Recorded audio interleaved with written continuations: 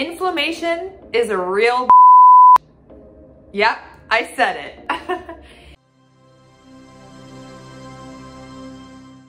Inflammation can cause a lot of harm in our bodies in so many different ways, but I'm going to be talking today about how inflammation can negatively impact the health of our gut and our vagina. Now, I want to jump right into this because I have so much information to share about this. First of all, I'm going to share what happens when our bodies, especially our guts and our vaginas, are in this state of inflammation and how we can avoid it with our diet. Let's start off with what inflammation is. So inflammation is the body's immune response to something that it doesn't like, whether it be an environmental trigger or a dietary trigger or even an injury. It is the body's immune response and reaction to something that is an irritant. For example, if you cut your finger, usually the area around the cut is red and swollen and hot.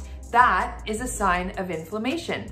Another sign of inflammation is if you eat something and you feel really congested or mucousy after you eat something, that is another sign of inflammation. The way inflammation can show up in the gut is if you experience excessive abdominal cramping, bloating and gas, and even diarrhea. If you ever notice if you eat something and all of a sudden you have the runs, that is your body's inflammatory response. There's also something called IBS, which is super common. A lot of people experience and struggle with, and this is an inflammatory response in the bowels.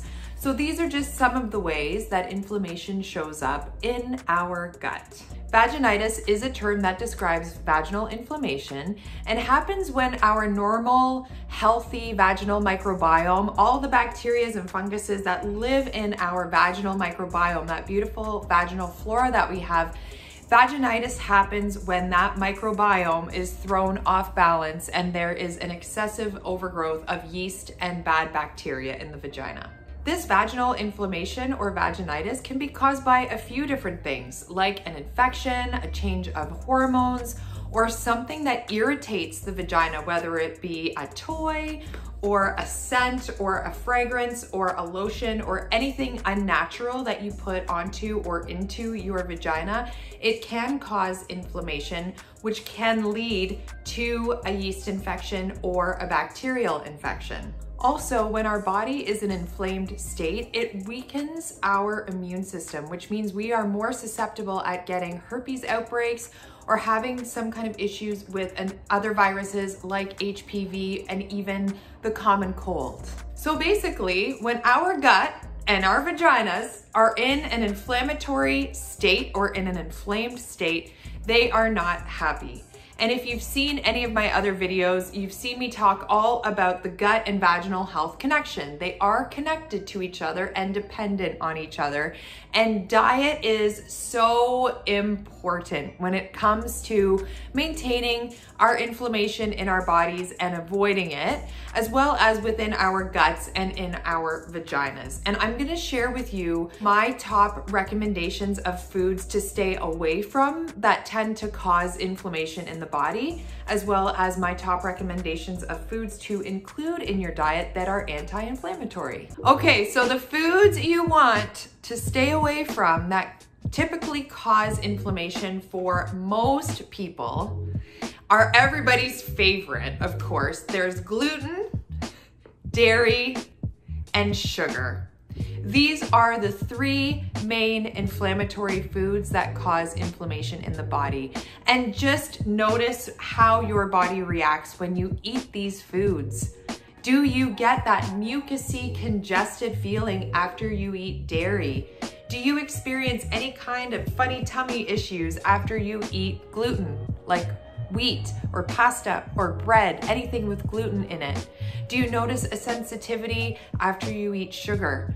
I know I do. The way inflammation shows up for me in my body is I get a yeast infection if I eat too many of these things.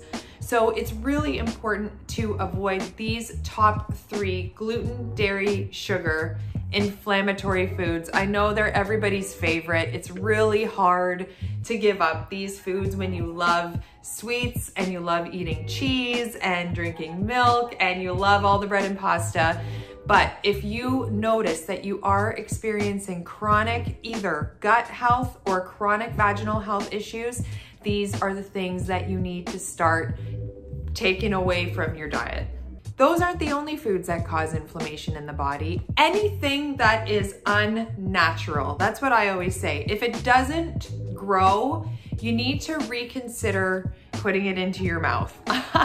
So things like junk foods, fried foods, and processed foods are really important to be mindful of avoiding in your diet, because these foods also typically contain all kinds of hidden artificial ingredients, especially the gluten, dairy, and sugars, and can cause inflammation in the body without you even realizing that these are the sources of your inflammation. So you really want to minimize the processed foods, the junk foods, and the fried foods, because they are also contributing to any kind of inflammatory response in your body that you may have and that you may be sensitive to. Other things to be mindful of are artificial sweeteners and anything that has artificial sweeteners in it, and pop and like sodas and all kinds of these sport drinks, and anything that has sugar or artificial sweeteners in it, like aspartame and those types of things,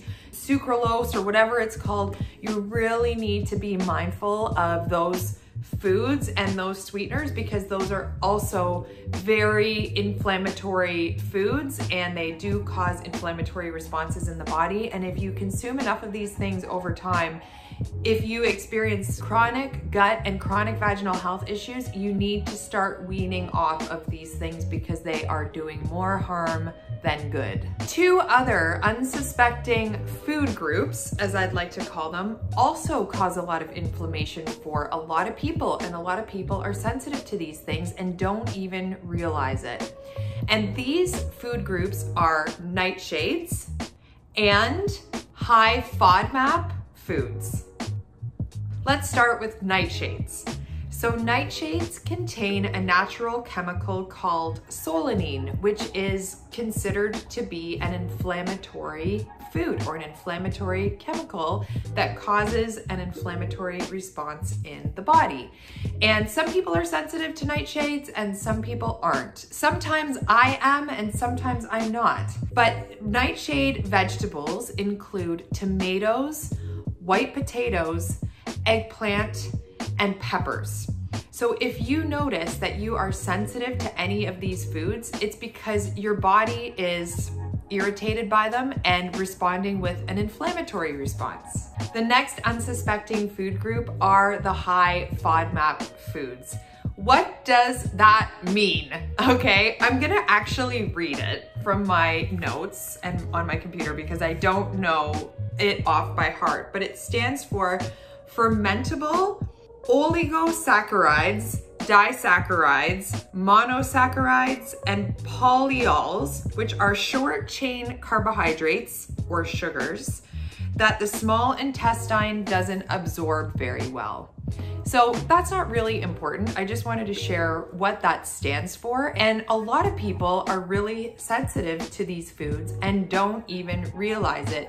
And it's just because these people's particular small intestines have a hard time digesting these foods. Also, a lot of people who struggle with IBS are very sensitive to these FODMAP foods. So if you are somebody that experiences chronic inflammation in your gut and your bowels, you want to stay away from the FODMAP foods. And these foods are some vegetables that are mostly cruciferous vegetables, but like things like onions, garlic, broccoli, cauliflower, and Brussels sprouts. I know those are all of my favorite things, but sometimes I do notice that my gut doesn't like them. Sometimes I'll get excessive bloating and gas after I eat them, so they are creating some kind of inflammation particularly for me personally, but a lot of people who experience a reaction like I do after they eat these foods, it's because they're a high FODMAP food. There are other fruits actually that are particularly stone fruits like peaches and cherries that are also high FODMAP. I'm just referring to my notes as I go along because I don't know them all off by heart. Then we've got dried fruits and fruit juice concentrate. These can also cause inflammation in the gut for a lot of people. Beans and lentils, wheat and rye, particularly in breads and pastas, also gluten. We've got dairy products that contain lactose, like milk and cheese, and yogurt that are dairy. Then we've got nuts like cashews and pistachios can cause inflammation for some people, also because these nuts are prone to mold when they grow, which also can create an inflammatory response in both your gut and your vagina. Excessive mold, we don't like. And sweeteners and artificial sweeteners you want to stay away from. Now, some people are more sensitive to these foods than others. Some people are really sensitive and some people aren't sensitive at all. But if you are wondering if you are somebody that is sensitive to these foods, your body will tell you that it doesn't like it pretty quickly after you eat them. So just observe how your body feels after you eat these foods, and if you notice any kind of sensitivity, if you notice that gut inflammation with abdominal bloating, cramping, and gas, or if you notice a burning sensation, itchy sensation in your vagina, like you feel like you're getting a yeast infection, maybe it goes away within a day or two or just is temporary. It may be also if your skin reacts in any way, that's also your body's inflammatory response saying like, oh, I don't like that. So you just have to listen to your body and it will tell you, it will give you very, very clear messages. So if you're wondering if you are somebody that experiences sensitivities to these foods and inflammatory responses to these foods, you'll know because your body will tell you pretty quickly. So now that we know what causes inflammation in your diet, let's talk about some of the anti-inflammatory foods that are important to include into your diet to help you reduce inflammation in your body. I usually say eat the rainbow of natural foods, fruits and vegetables, fresh fruits and vegetables, eat the rainbow. But as I just described, some of those fruits and vegetables are inflammatory. And again, you just have to listen to your own body when you eat those foods to see if you respond. But usually I would say eat the rainbow of fresh fruits and vegetables and try to eat as much fresh foods as you can. Good quality sources of protein. If you are a meat eater, making sure that they're consciously raised or organic or grass-fed choices of meat that's better for the animals and for you. And if you are a plant-based eater, make sure that you are including enough protein in your diet from good sources.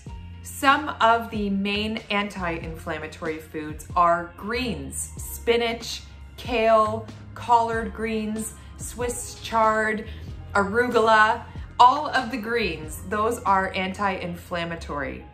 Berries that don't have the stones, so like strawberries, blueberries, blackberries, raspberries, those are also anti-inflammatory.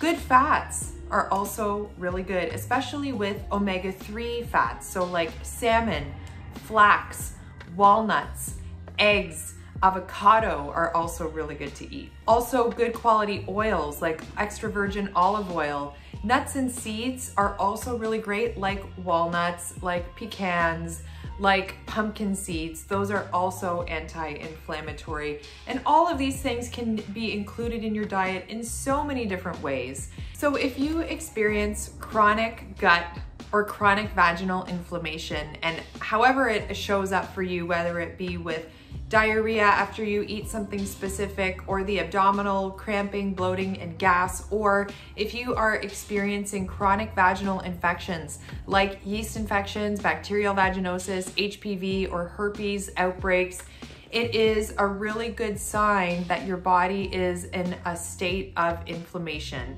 And these are the foods that you want to avoid in your diet to prevent inflammation, which is gluten, dairy, sugar, all the junk foods, fast foods, fried foods, anything that is unnatural, processed foods, as well as the high FODMAP foods and the nightshades. If you do experience chronic vaginal health or gut health issues, you want to eliminate these foods out of your diet. The quality of your life is determined by the quality of your health, and there is so much that you can do with your diet if you are experiencing chronic inflammation, chronic gut health issues, and chronic vaginal infections. And these things are really important to be mindful of so that you can reduce your inflammation to reduce these chronic health issues if you do experience them.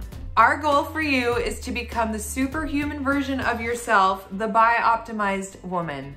If you like this video and you want to see more videos like this, please hit the like and subscribe button below and the little bell notification to get notified when I create more videos like this. And let me know what you think about this video. Let me know if you have any other suggestions of videos that you'd like to see me talk, or things that you want to see me talk about in the future. If there is any questions, if you have any topic suggestions, please let me know in the comments below. I'd love to hear from you. Until next time, thanks for tuning in.